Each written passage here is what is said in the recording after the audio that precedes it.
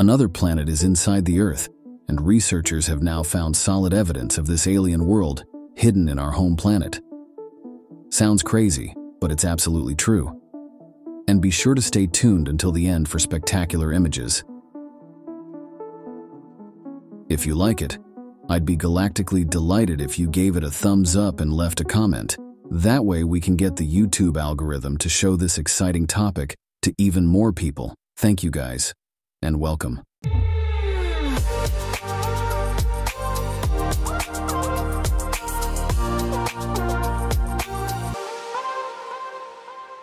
You've probably all admired the moon on a clear night and wondered where it actually comes from, while ancient peoples usually thought the moon was some kind of deity. Flat earthers here on YouTube have completely different theories.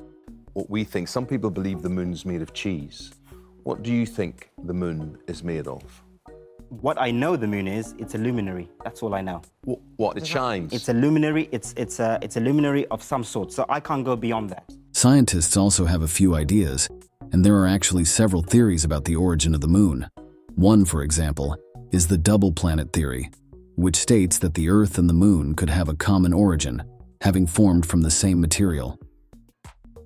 4 to 5 billion years ago, when the solar system was formed, a protoplanetary accretion disk of rock, dust, and ice moved around the young sun.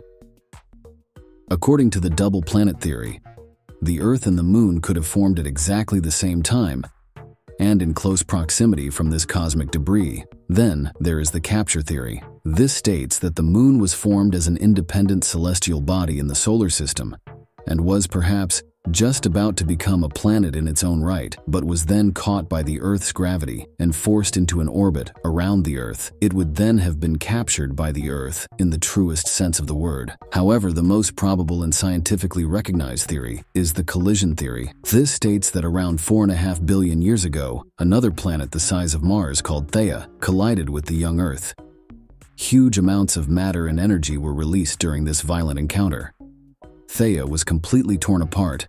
Large parts of the Earth splintered off, and the debris from this collision formed the moon over time. If this is true, then when we look up at the moon, we see a broken off piece of Earth. Basically, a part of us in space. Just like when your spleen is torn out after an accident, and you can now admire it every day. What? Let's take a little poll. Which theory do you think is most likely? Or do you know any others? How do you think the moon was formed? Feel free to let me know in the comments. I'm looking forward to hearing what you think. There are several arguments in favor of the collision theory. For example, the geological age data of the moon's rock, which is around 4.5 billion years old, perfectly matches the time of the presumed collision. Flat earthers would of course object that we have not examined any moon rocks because the moon landings never took place. NASA is not always honest to us. I've displayed skepticism about the moon landing a few times now. I don't know for sure if the moon landing really happened or if it was all a big lie. This is of course nonsense, but fortunately there is now a super exciting new discovery that allows us to test the collision theory right here on Earth.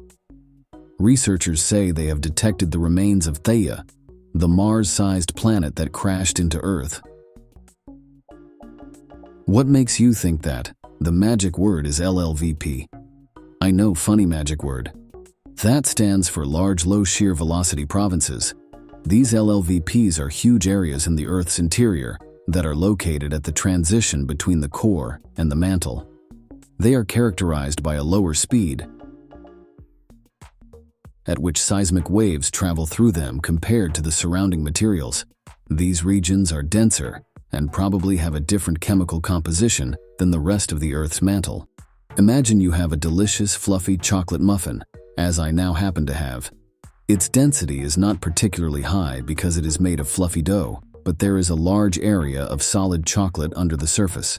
The density is higher here, and potential seismic waves would propagate more slowly through the muffin. We are dealing with an LHCP here, a large high chocolated province.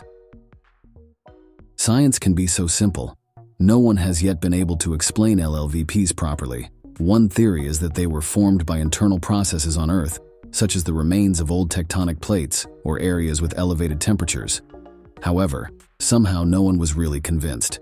But now researchers from the Shanghai Astronomical Observatory in China have presented spectacular new results. They say that the LLVPs, the chocolate chunks in the terrestrial muffin, are pieces of Theia.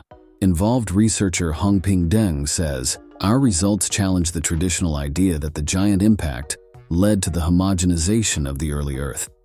Instead, the moon-forming giant impact appears to be the origin of the heterogeneity of the early Earth's mantle and marks the starting point for the geological evolution of the Earth over the course of 4.5 billion years."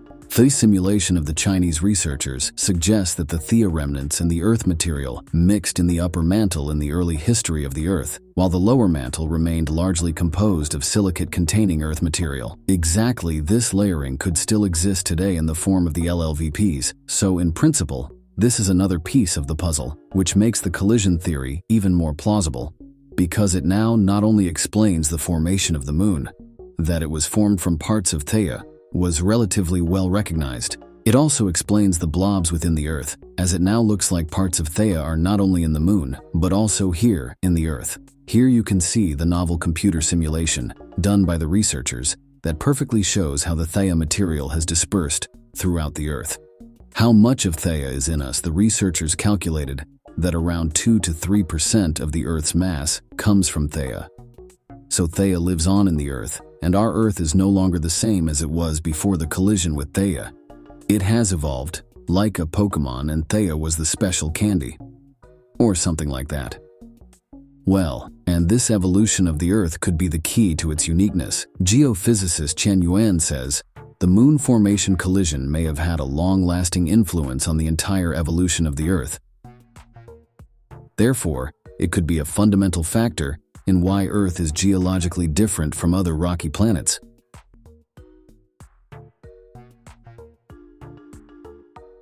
So there's a lot to suggest that we wouldn't be here now without the collision with Theia. Thank you, Theia, and thanks to you too, by the way, because thanks to you my channel is growing and the content is reaching more and more people. If everyone who hasn't subscribed yet would do so now and you would recommend the channel to other space-loving friends, I would be very happy. Thank you so much for your support, guys. It's always fascinating to realize how little we actually know about our universe. And the following discovery falls into this category. Researchers believe they have discovered a new element outside the periodic table, and it is in a mysterious asteroid.